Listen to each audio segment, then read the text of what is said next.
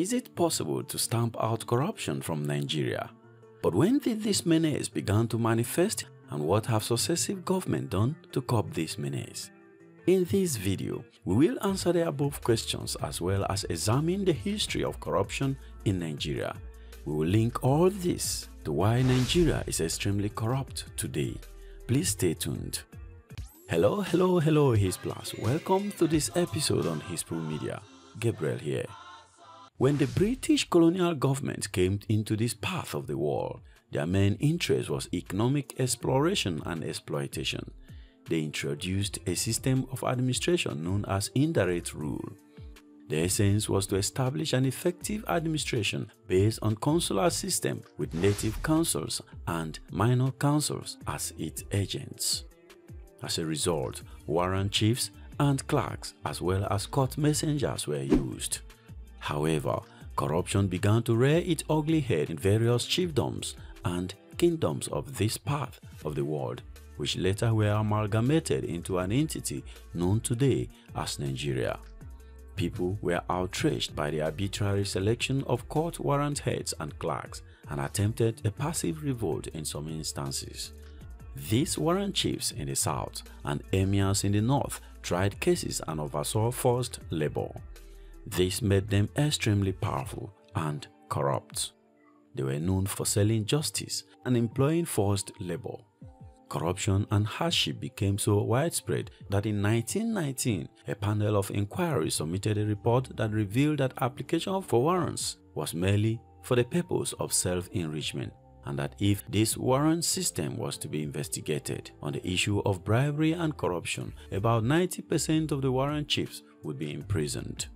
Most of the warrant chiefs prospered in material things through bribery and corruption. In the light of the above, researchers conclude that the warrant chief system was rotten to the core. Corruption in Nigeria continued to grow from strength to strength. In May 1954, a commission of inquiry was established to investigate the activities of the Igbo-Etiti District Council. The commission concluded that the handling of the council's business had become a public disgrace. The committee's report noted a systematic corruption in the award of contracts and promotion of workers ranging from 80 to 100 pounds. From local government level, corruption began to penetrate the entire polity, as those who were regarded as nationalists were also accused. For example, in 1954, a tribunal known as the Foster Sutton Tribunal investigated the operation of the African Continental Bank (ACB). The report concluded that Nnamdi Azikiwe was managing the bank's business like a personal estate, and that his conduct failed to meet the standards of honest and reasonable individuals. It is interesting that rather than losing power as a result of the tribunal's indictment, Dr. Nnamdi Azikiwe was applauded for his victory in the 1957 general elections, a success that inspired the economists to describe Nigerians as having a sunny and tolerant disposition towards corruption. As of 1960, when Nigeria gained independence from Britain, corruption had infiltrated the habits of all politicians. This was evidenced by the series of commissions of inquiry established by Major General Aguiyi into the affairs of the Electric Corporation of Nigeria, the Nigerian Airways Authority, Nigeria Railway Corporation, and the Nigerian Port Authority. The reports indicted some noble politicians like Chief Festus Okotie-Eboh, Njoku, Ribanu, and Ikejani, as well as Chief Daffy, who was indicted for not knowing the difference between Nigeria Airways and the NCNC party headquarters. Ministers and political office holders were also known for one or more forms of corruption. In defense of his accusation of corruption, Minister of Finance Chief Festus Okotie-Eboh quoted from the Holy Bible when he says, "To those that have, more shall be given," while the Minister of Aviation, Dr. K.O. Mbadiwe, told the House of Representatives that his wealth came from sources that are known and unknown. Chief Samuel Akintola was nicknamed Rigging. Ahmadu Bello was famous for his expensive attire, allegedly maintaining the most elaborate wardrobe in the world with ill-gotten cash. Dr. Ikejani, the chairman of the Nigerian Railway Corporation, was not only found guilty of misallocating funds, but the panel also recommended that he never hold public office any longer. He inflicted a contract for the construction of the Railway Medical Center from £75 to £440. Corruption was the main reason given by Major Kaduna Nziogu for staging the first coup d'etat in Nigeria's political history. In fact, before 1966, vocabulary such as rigging, kickback, you scratch my back, I scratch your back, 10%ers, inducement have become the day-to-day language of the political class. By the end of 1955, politicians had established a reputation for corruption, waste, and a lack of genuine concern for the people they ruled and those who had elected them. With the coup d'etat that ushered in General Yakubu Gowon's administration in July 1966, Major General Aguironsi's attempt to fight corruption ended abruptly. Gowon's regime could have been incredibly fortunate and prosperous for Nigeria because it coincided with the oil boom, but he was confused and corrupt as he was claimed to have told the world that Nigeria's problem is not money, but what exactly to do with the money. That confusion and waste of the gains of oil boom was revealed further in the report of the Political Bureau of 1987.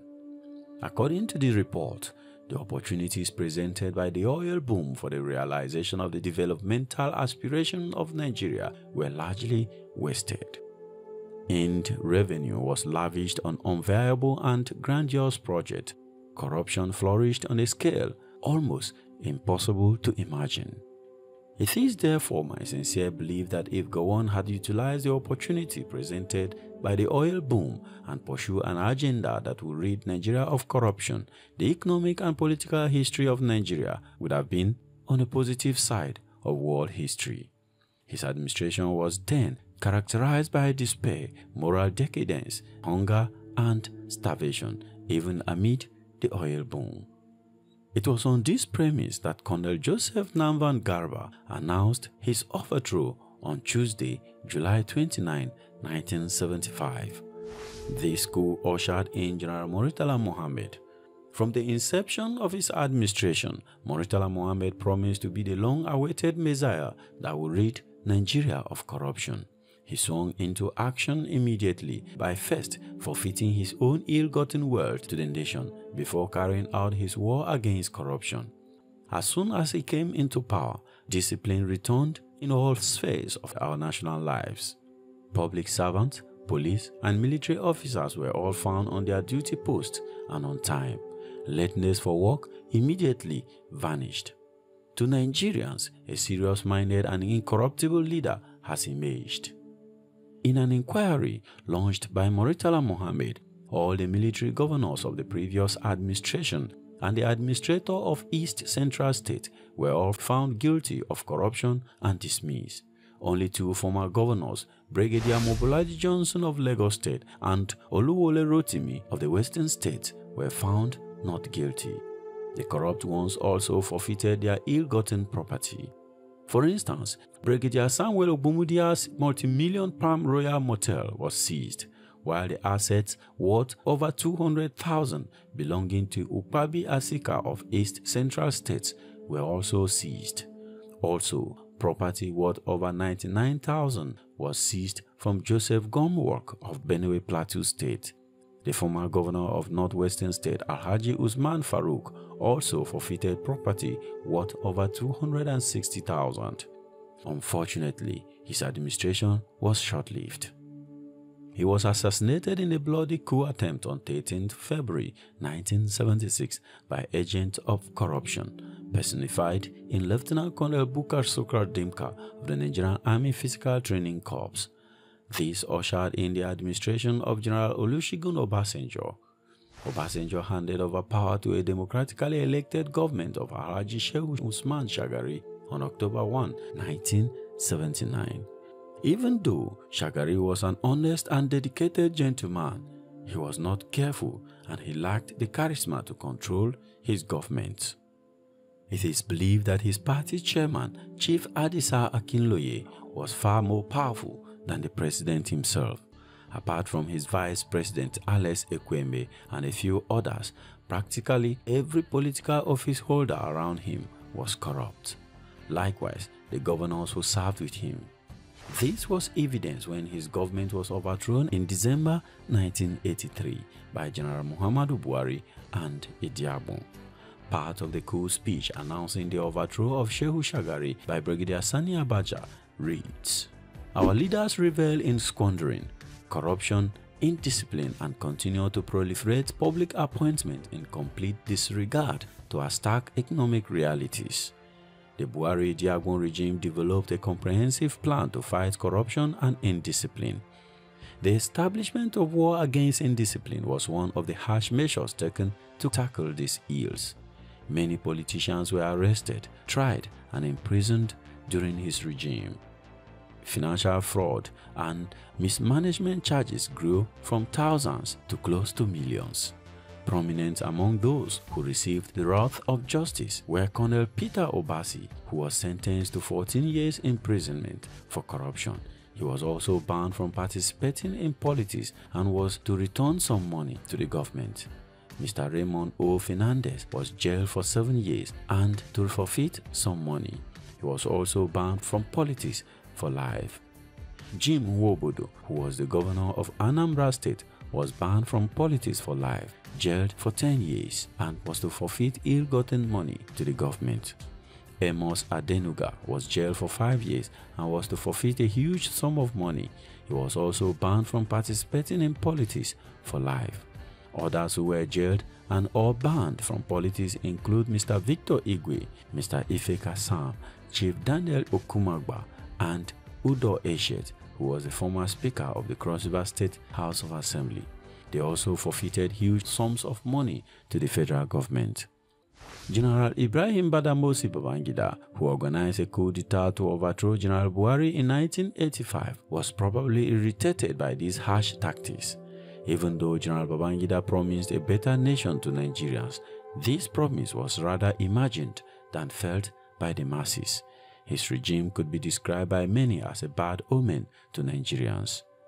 This is because as soon as he consolidated power, he set up to release all the political detainees, make friends with them, and reverse Nigeria's progress in the fight against corruption to square one.